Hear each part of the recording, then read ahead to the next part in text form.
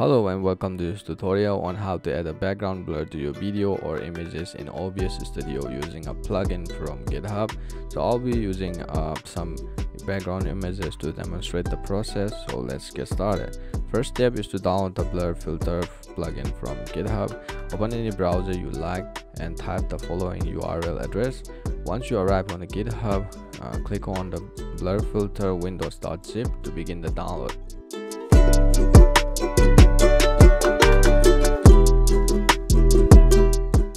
After the download is complete, extract the zip file to your desired location. Select the board folder and right click and click on the cut or copy. Then navigate to the location where your OBS Studio is installed on your computer. In my case, I install on my local disk C.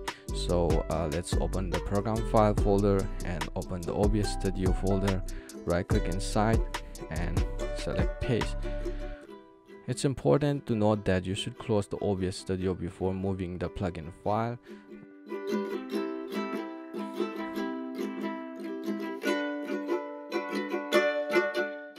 After moving the plugin file, launch the OBS Studio in the source section.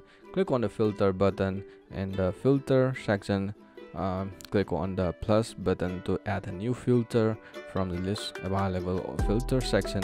Select the blur. You will see then several options for the types of the blur, including Gaussian blur, box blur, and Gaussian linear. There's so many things you can play around with the setting until you achieve the desired amount of blur.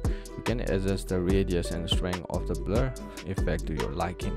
And that's it. You have successfully added a blur to your background of your video or images in OBS Studio using a plugin downloaded from a GitHub. So I hope this video has been helpful to you. Please give it a thumbs up and subscribe to the channel.